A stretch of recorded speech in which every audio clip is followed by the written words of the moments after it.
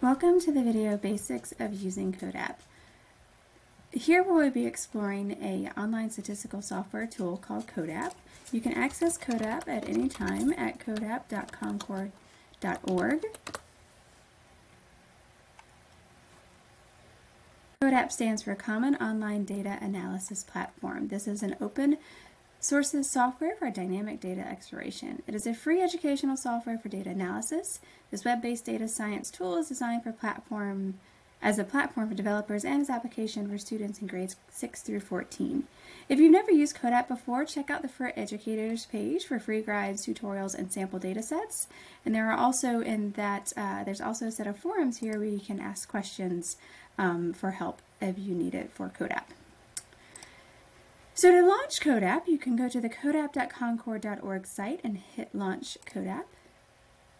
Alternatively, you can go to codap.concord.org/app, and that will also take you to the codap page. For this example, we are going to use a data set titled Artists that can be found at the following link. I will link this in the video as well. It is tinyurl.com/artist data. This is a data set collected by Holland Stam, a master's student at Duke University, about how much space artists take up in art history textbooks. I also have another URL. I'll type it here as well. tinyurl.com/artist variables. If you want to see a list of the variables. Whoops. I typed it in wrong.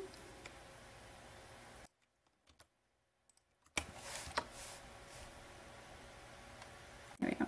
So if you would like to see a list of the variables that are indicated here, I'll bring some of them up. But this is an interesting data set where the Holland Stam wrote for her thesis for her master's, where she actually measured the space in centimeters of both the text and figure of a particular artist in a given edition of Jensen's History of Art or Gardner's Art of the Ages, to see how much space people took in art history textbooks, and then broke it down by different predictors such as gender, race, ethnicity, nationality, to see how many times they actually appeared in the textbook. So we're going to be using this data set here to show you a little bit of how codap works. So the first thing with codap is we want to create a new document. You can hit Open Document or Browse Examples to see some example codap pages that have been made, but we're going to create a new document here. So we can import the data in codap in 3 different ways. The first thing you can do is take your data and save it as either a .csv or a .txt file. So here I'm going to hit Save As and download a copy to my computer. And I am just going to put it, I have a folder called Data. I'm going to call it artist.xyz, but I'm going to actually save it as a CSV. Well, I'm going to save it this way first, and then I'll go in and save it as a CSV file. You can see this can get a little bit clunky, especially when we have to convert things, but it will not import XLSX files. You have to do CSV. So I'm going to hit Save a Copy, and then here, save it as a CSV file. And I'm just going to put it as New Artist, just because I've saved this one several times. Alright, so I can do it that way. You can also save it as a TXT file. And now what you can do is you can import the data itself. So if I go back to codap, I can go here and hit Import, and I can find it, or I could just drag and drop it if I wanted to as well. But I'm going to just go back to my folder where I saved that data. I called it New Artist.csv, and it'll import it very nicely like that. So that's the first option. You can do it as well. You can import it. The second option is you could just simply drag and drop. I'm going to open a new codap page just to show you how I can do that. So I'm going to open the browser that has my data folder in it. I'm going to minimize this just to make it a little bit smaller.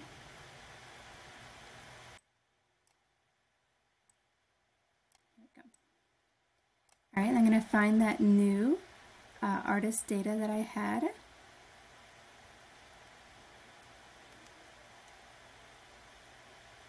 And I'm going to take it and drag and drop it directly into there. So drag and drop it that way.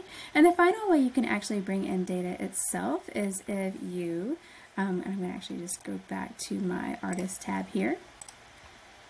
You can also just copy and paste the data. So what I'm going to do here is do a Control A and a Control C, Control A, Control C to copy all the data. And then I'm going to open a new codap page.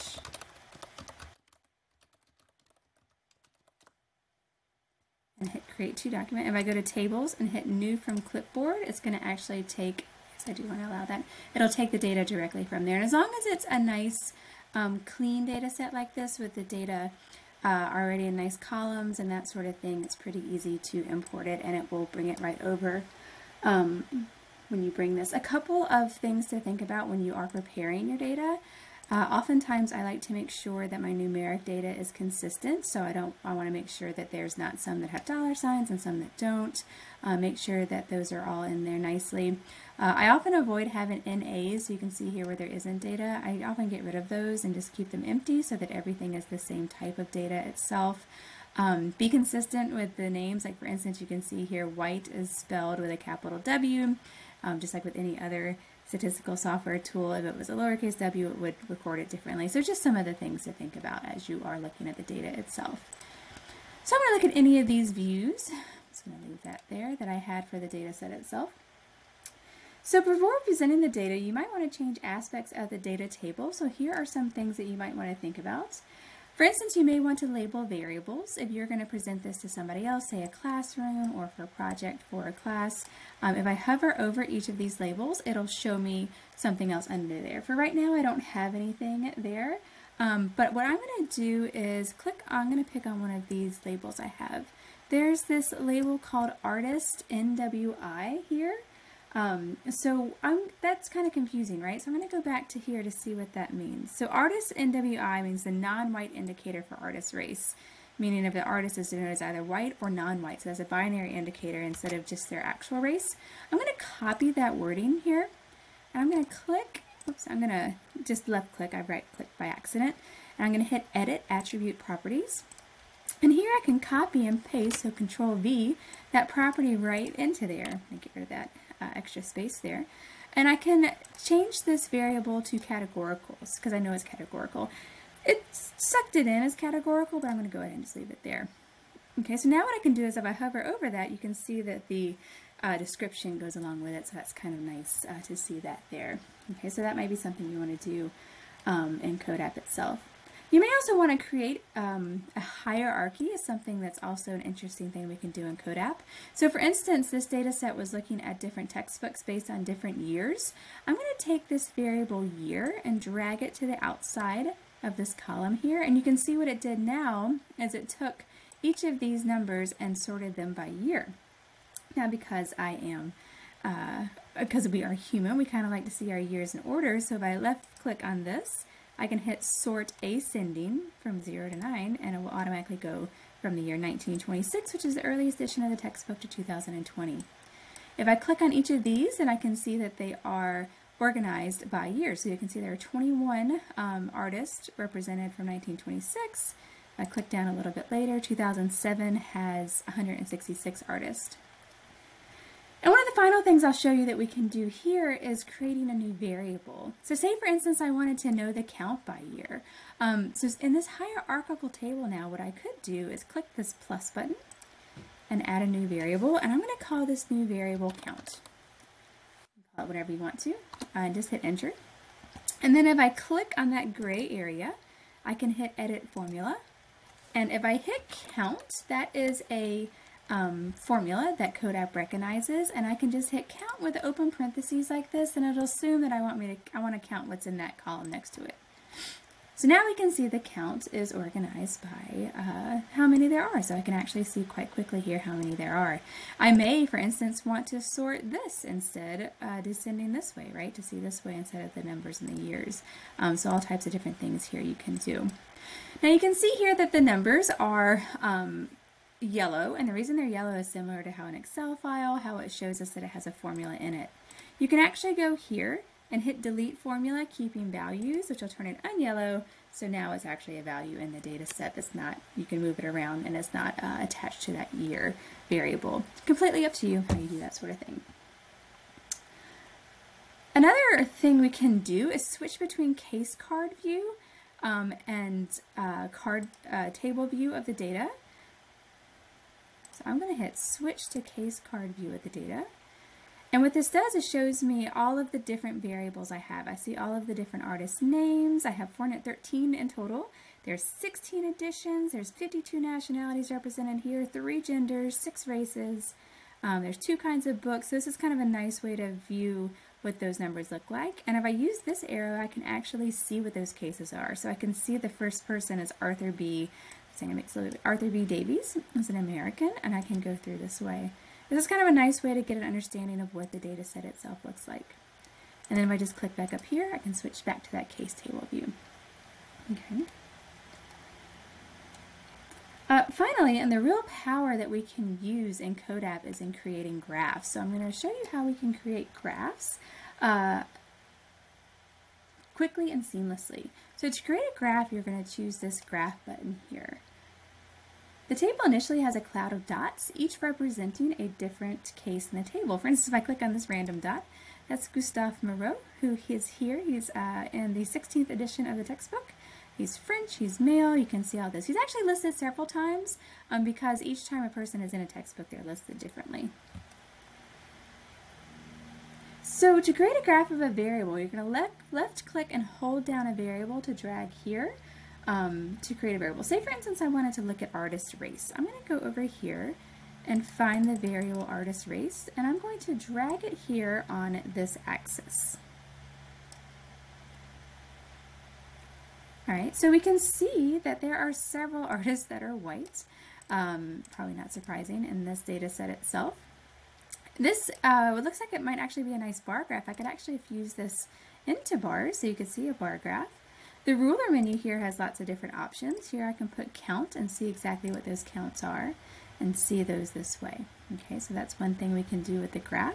You can also seamlessly, if you wanted to, for instance, put this on the, to make a vertical bar graph, you could just easily swap it and then it does the count that way. You can even change colors of things if you wanted to down here, change the point size and that sort of thing. So that's a nice categorical picture of the data. You can also change data.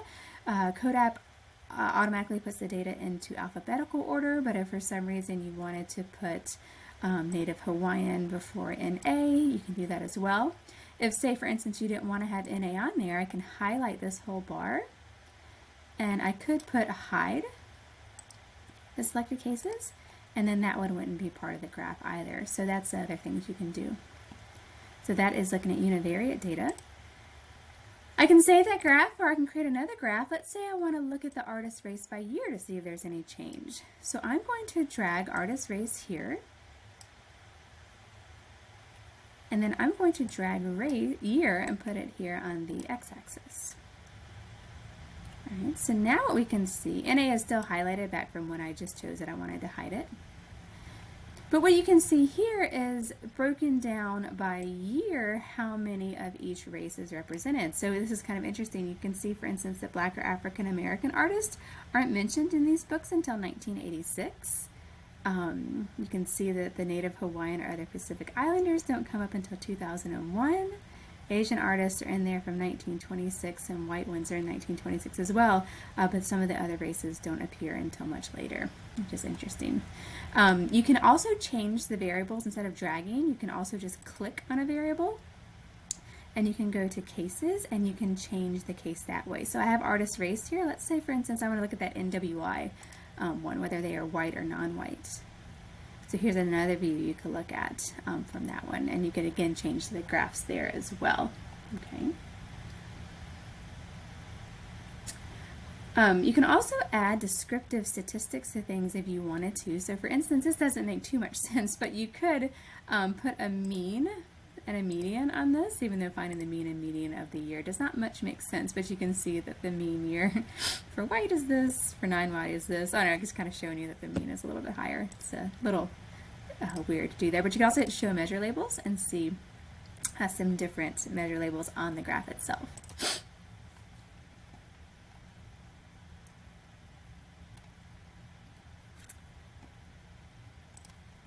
so, and you can always, whenever you do, so for instance, I had put this hierarchical graph in here. I'm going to actually delete, I'm going to recover the deleted formula here. I can always take that hierarchical thing and drag it back to the inside here as well. Now I have a count of just how many things there are in total, but you can do that as well. Another, and let me show you where you could do one where the space ratio might be one where it makes sense. So the space ratio per page total is how much space each person takes up in a page. And if you look here, I could put now the median, for instance, and show measure label. You can actually drag these labels around so you can have a little bit more space. You can see the mean is 0.53, so on average people take up a half a page, and 0.41, though there are a lot of outliers here. You can see Picasso takes up a lot of space. What if, for instance, I think, okay, I want to get rid of Picasso. That's kind of a big outlier. So what I could do is actually draw a little box around those data points, and I could click hide selected cases, and you can watch as the mean and median, well, the mean will change a little bit here. And here, this is a great example of how it doesn't change that much since the number of people are so high, right? So if you intend to share a link of your work with your data set, for instance, say you want to tell some sort of data story, in order to do that, you can rename the document here, like say for instance you want to call it artist data or something of that sort. You can see here it's unsaved. So to save your file, you can save it here. You can either log into your own Google account and save it, or save it as a local file. Before saving it, I do recommend you go to Share, where it says Get Link to Shared View, and enable sharing. When you do this, it will create a link that you can share with your audience. So say you're teaching a class perhaps, or you're a student in a class and you're trying to share your work with a professor. You can copy the link here. You can preview the shared view here as well. And then when you go to save your file, I always like to do a local file, you can include the sharing information in the download file. So that will only come up after you've done the share option. So once I download it, I'm going to just download it. I'm going to keep it in my downloads for now just so that I can easily pull it back in.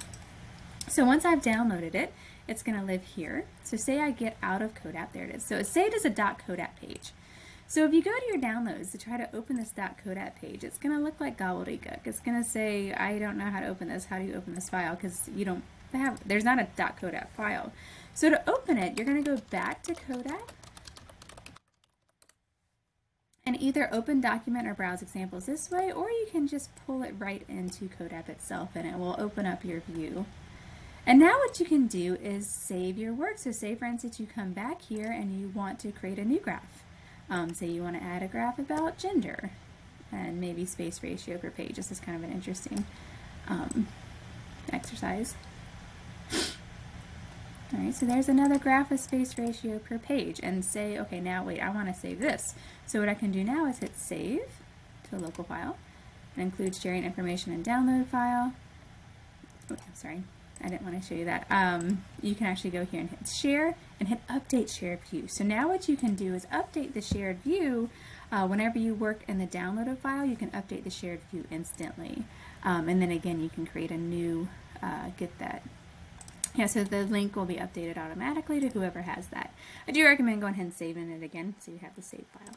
So there's all types of other stuff you can do to access codap. There is this textbook that I do recommend. I'll put the link here, called codap.xyz Awash. This is a textbook that, a free online textbook that was authored by Tim Erickson, published today. He must have updated it recently. That goes through a lot of different lessons with codap and other cool data tools. That's a great website. Codap.com.org for educators has some great tools as well. And there was also another project called Esteem that created some nice tutorials that you can access to. I'll be sure to put all of those links here.